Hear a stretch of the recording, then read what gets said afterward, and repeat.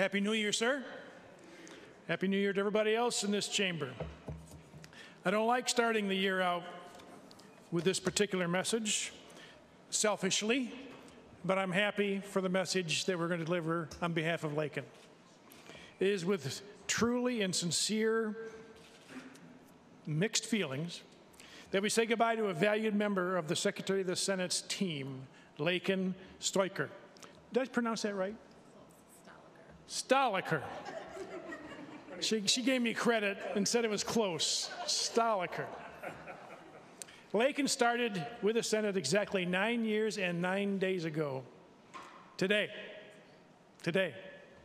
During her time here, she has worked with 3 different secretaries and supported the administration of their office, often using her meticulous attention to detail to ensure that many important tasks are completed correctly, all inuring to our benefit.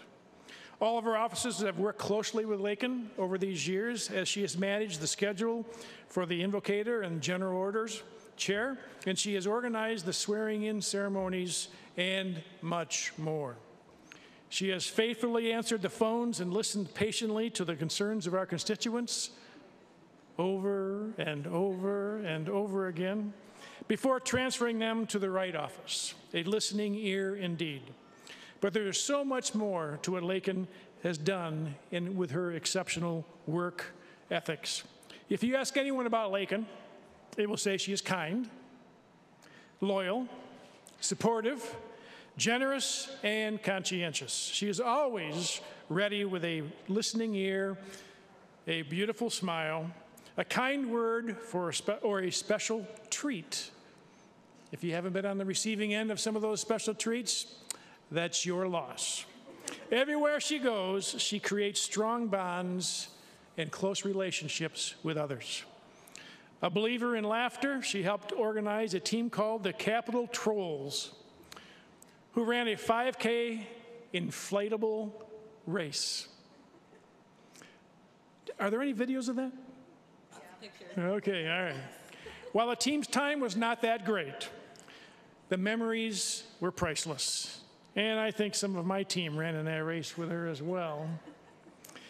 In partnership with others,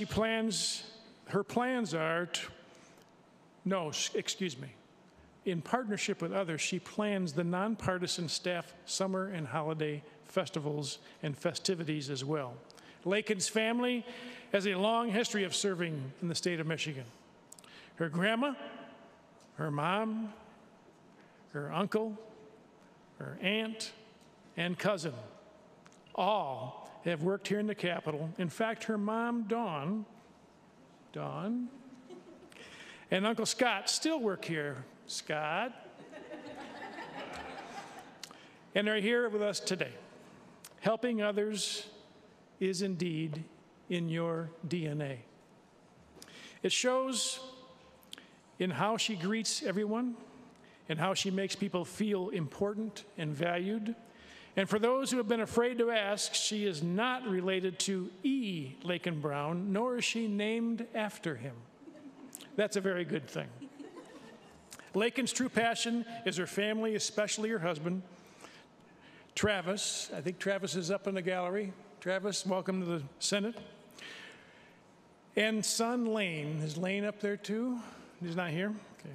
Outside of her family, she enjoys cooking, gardening, making memories with friends, laughing, dreaming of endless fun ideas, adventures, and doing tricks on other people. I added that in.